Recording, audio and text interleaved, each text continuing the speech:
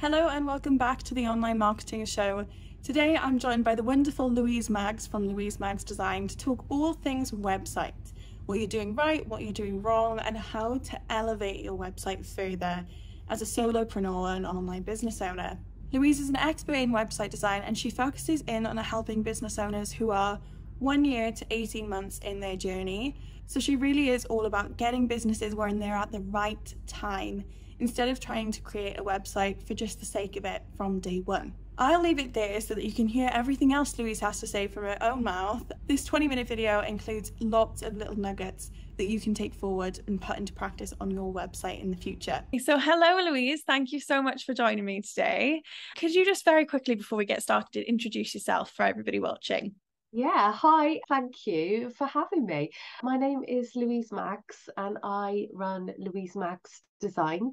I am a web designer and a graphic designer, and my business is focused on helping small service-based business owners with their websites. So they may be at a position when they are ready to scale their business, and I can help with that. Yeah, that's me. Perfect. So a bit of backstory for everybody. Louise and I had a one-to-one and we'd met at a networking event and we started speaking between us, and we got onto a little bit of a tangent about the mistakes that people make when they set up a website, and we put the world to rights and we had this chat and it kind of triggered with me that we should do it again, but on camera this time. So that's exactly what we're going to do today, is talk common mistakes that people make when they're designing their business. Now, Louise, you know that my audience are online business owners, coaches and consultants, similar to yourself, but with a really heavy focus of being online. A whole nother section opens up of needing to have a good website if you're considered an online business owner. I mean, what would you say is the number one thing? If you had to pick just one fault, what would it be? So I would say, as a business owner, not really understanding or considering the real purpose of your website. Yeah, so I get that. I agree. That's me, yeah. Because I think really, when you're starting a business, you're always told you need a website. So you kind of think, oh my God, I need to make a website. And you just kind of make one, push one, put one together. But what I'm about when I meet up with my clients is actually make sure that they understand why they're creating their website and what the actual purpose is, because ultimately your website is a marketing tool and it's the face of your business.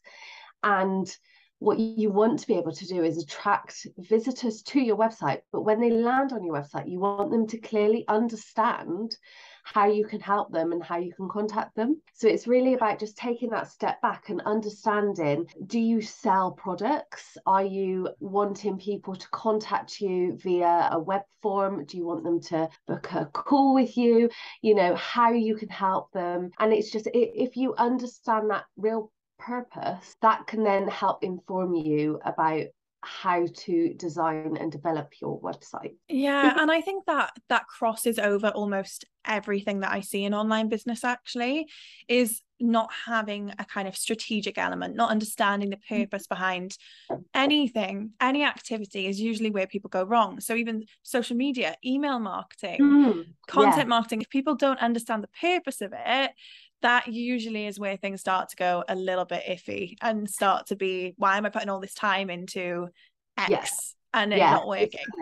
And it's really having that strategy and trying to make sure that everything you do forms part of that strategy. But I know it's so overwhelming as a business owner and as a sole trader especially. You're told you have to do everything all at once. And actually, and it is hard to do all of those things. You're told when you start a business, you have to do all these things. You have to be on LinkedIn, you have to be on all social media, you have to have a website, you have to have this, you have to have that. Actually, I don't think you have to have a website to start a business. What you need to start the business is obviously your skills to be able to do your business and that ability to be able to network and get to know people and actually get your name out there. That's when your website can come into its own. But it's only really, I find, until like a year and a half down the line, when you've actually got some clients, you've actually done a bit of business, that you actually have an idea of where you want to go with your business. I do think all businesses need a website, but I don't think you need it to start your business. And, you know, one thing that people think, that I get a lot of the time is that I have to remind people that actually your website is changeable. Like it doesn't have to be perfect. So yeah, if you've got a rubbish website that you've quickly put together, and you get 6 months down the line, you're like, oh my gosh, don't look at my website, I hate it, blah blah blah. That just says to me that you've moved along in your business, and you're at that next stage where you've got more clarity, and you can then go, actually, this is what I want my website to be like. This is who my audience is. This is who I'm focusing on. You know what? I want to dive in on that a little bit deeper, because I find that concept really interesting. I remember when I was working in a corporate kind of marketing space was when I learned awful lot about websites. I was not a website person. I'd had a blog when I was 15, and I had MySpace, so I knew how to change color in HTML, and that was about it. So I started working on this huge website project. So the marketing director had this really interesting stance, and we had to do quarterly updates of the website as a marketing team to go in, refresh the content on not just the pages that people imagine, like the blog pages and things that of course are moving pieces, but every single section, to consider how is this coming across to the reader? Does this need to be changed? And quite often the answer was no, once you've settled in and you found your footing. But I really do think that it's early doors for business owners, online business owners, like coaches as well, constantly launching something. They constantly got something on the back burner that they're planning, not that maybe hasn't quite made it to the website yet. They'll pay someone 500 quid, get their website set up, and then they won't even look at it for another 3 years until they do a complete design overhaul, instead of letting it become a part of their business that breathes and grows every day. Exactly. And also to add to that, where I said about, the main thing that people miss in my point of view is that understanding the purpose of their website, that kind of links with the structure. And exactly what you say, like if you're a coach, you do always have different products that you're coming out and you want to showcase to people. And it's really about the structure of the site and how you would set that up so that you can build on that. The website that you have can adapt and scale with your business and enable you to then attract more clients to it. So I always think about the structure before I even think about how the website's going to look. Like for me, that's further down the line. It's all about the framework and how you're going to follow customers through that website journey. That customer journey is so important. On that note, actually, do you have any pieces of advice for anyone watching who maybe isn't pleased with their website? Is there any sort of best practice in structure that you think is blanket for all websites, or would you say that it's very individual for each single website in each business? What we need to think about really is us as users expect to see on a website. So I work a lot with, like I was saying, with the customer journey and the structure of the website. It's the UX. You hear that a lot, UX. So it's the user experience. And it doesn't just exist on websites. It exists on all sorts of products. So for example, you expect a light switch to be on the wall at roughly light switch height. So you expect, all the things that you expect, you don't even think about. That's all part of the user journey. So with a website, it's kind of the same. There's a kind of trend when you're looking at a desktop. I tend to have the logo on. Let me get my left and my right correct. I'm terrible with that. Do your little L trick. Yeah, exactly. Yeah. On the top left-hand side, that's where people expect a logo to be on your website. And then contrastly, on the right-hand side, you expect a big contact us button. So it's things like that. As a user, that's what you expect to be there. So put those items there, because that will then, it means that anyone landing on your website doesn't have to think about how to navigate your website. And that again is the structure. It's so, I don't know if you've ever been on a website and you're like, oh my gosh, how do I even do this? And it should be really simple. The website should literally like lead you through to that place. So there are specific things you need on a website, but also even more in depth is specific places you need things to be. I talk about this quite a bit when I talk about getting website set up, even sales pages. I always say there's some rules that the internet has. There's like a language that websites follow that I think sometimes I can see some very creative websites that are a little bit too clever. Like rather than saying about us, it's like my journey, and little things like that just throw you out of it. Just makes you need to engage your brain and slows down that customer journey, that customer experience. I always drill home this concept of I want as little clicks and as little reading to get all the information that I need from a website. And sometimes I have not necessarily clients, but people that I speak to go, oh no, but I don't agree. I think that I need to give all this detail and all this. And I'm like, no, this is entry level information for someone to just go, is this what I want? Yeah, okay. And the way I approach that as well, because when you view your first, say, your homepage on a desktop, you have that sort of rectangular space. When you view it on a mobile, you have a rectangular space as well.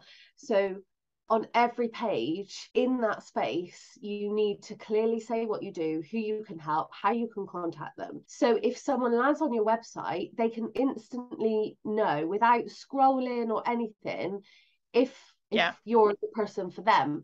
And then when you think, you know, you add on like people have a lot to say about their business and more information, that comes below the fold. But I think as a user, initially, if you have that basic information, make it really, really simple for your visitors to understand what you do. Very often people don't scroll. I mean, they tend to scroll more on mobile phones, but very often if you've got everything you need above the fold, and when I talk about the fold, it's literally it's what you see on your screen on your device without scrolling.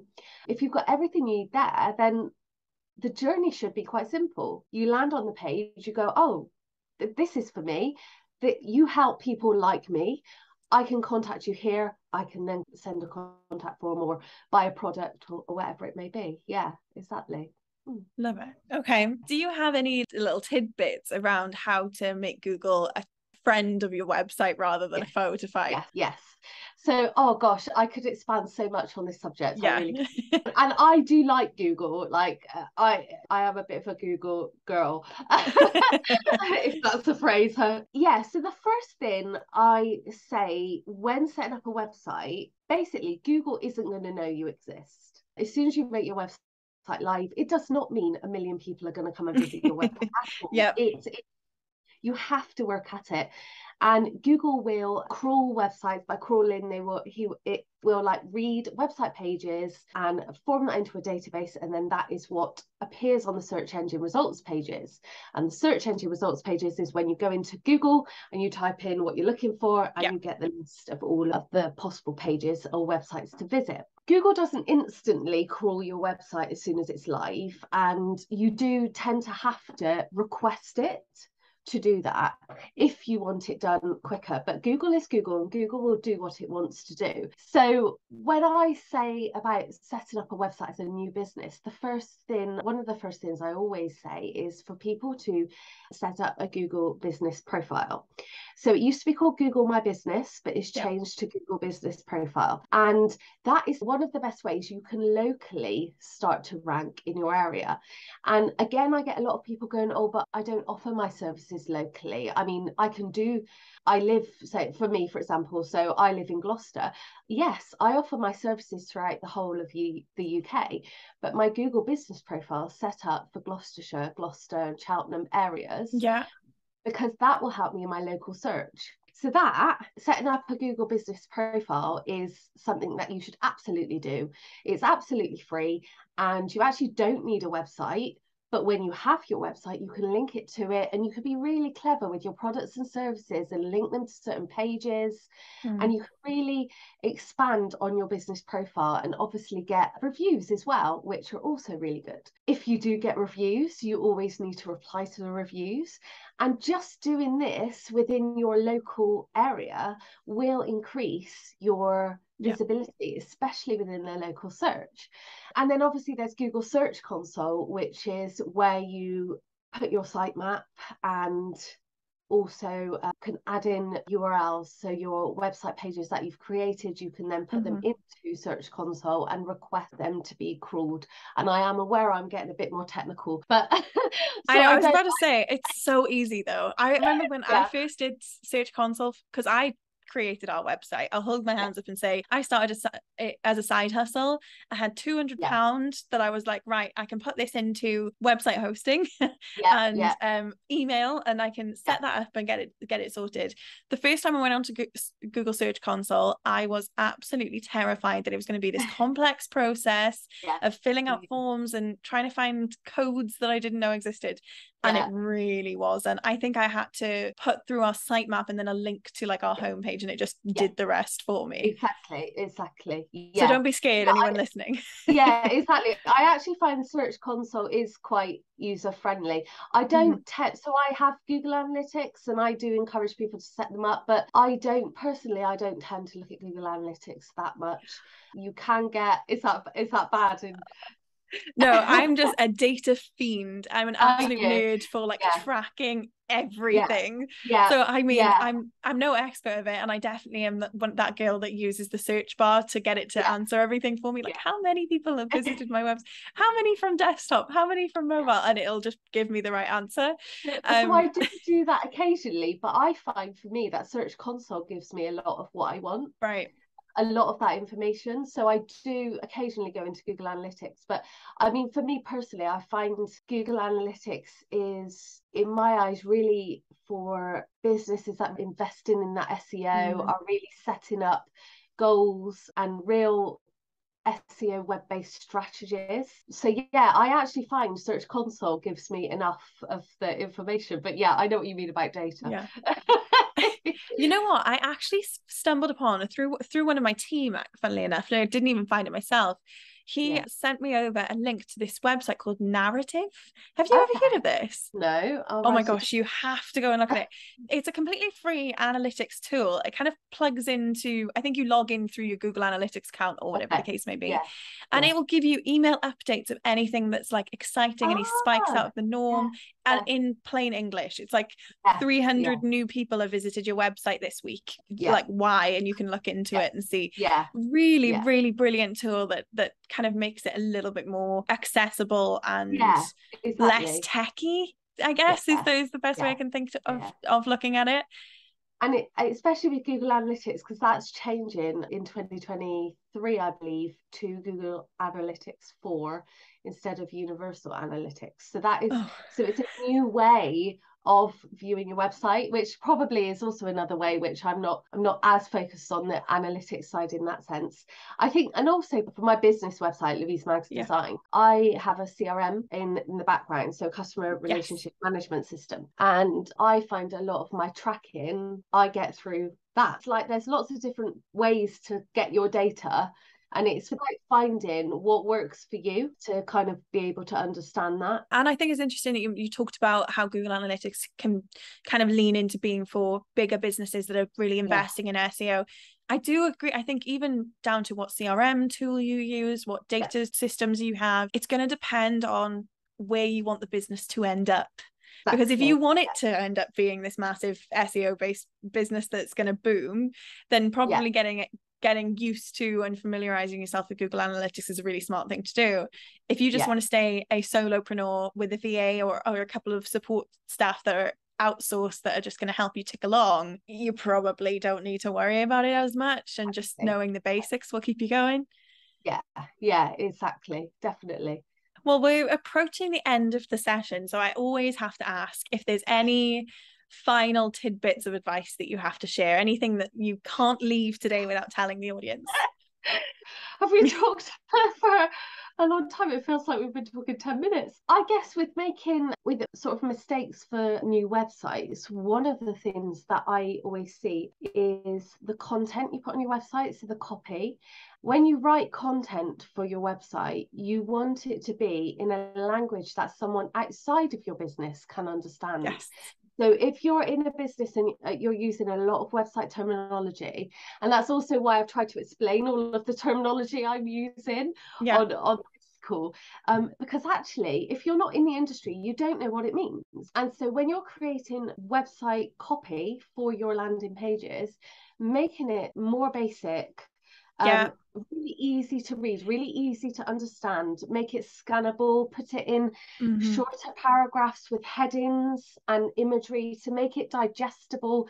Anything like that is going to make it a whole lot easier for someone that lands on your website to actually take in what you're about. And yeah, so I do think people underestimate copy, website copy, and how it should be written. People watching will have heard me talk about this, I'm sure. I have what I call the NaN test, which is if we're working on like marketing headline, maybe the I help statement for a business, or we're working on website copy or a blog of a particularly complicated subject, I will always send it to my NaN who has no idea about the industry, and I'll say, read this. What's your first impression? What does the first thing you think I mean? And she'll answer completely bluntly, and sometimes I have to throw it at the wall and start again. Having somebody who is maybe a dedicated person for you that doesn't really understand your industry, if they can understand it, then you've done it perfectly. Exactly. That's amazing advice. The NaN test. That is brilliant. Oh, well, thank you so much for your time today, Louise. You've given so much brilliant advice. I always have to say at the end, though, please plug yourself. Where can everybody find you if they want to hear more? Okay, so my website is louisemagsdesign.co.uk. I'm on LinkedIn as Louise Mags Design, and my email is louise@louisemagsdesign.co.uk. Yeah, so that's where to find me. I'm more active on LinkedIn as well, and obviously my website. So yeah. And of course, they'll all be in the description bar below if anybody wants to go and click through for an easy way to find Louise. Thank you very much again, Louise. Maybe we'll have to have you back, because I'm sure we could continue this conversation. Yes, exactly. I felt like I got quite carried away. Thank you so much for having me. No worries. Thank you so much for watching today's video. I hope you enjoyed it. If you did, please give this video a thumbs up and head over and give some love to Louise for joining us. And make sure to tell her that I sent you. Thanks very much. I'll see you in the next one.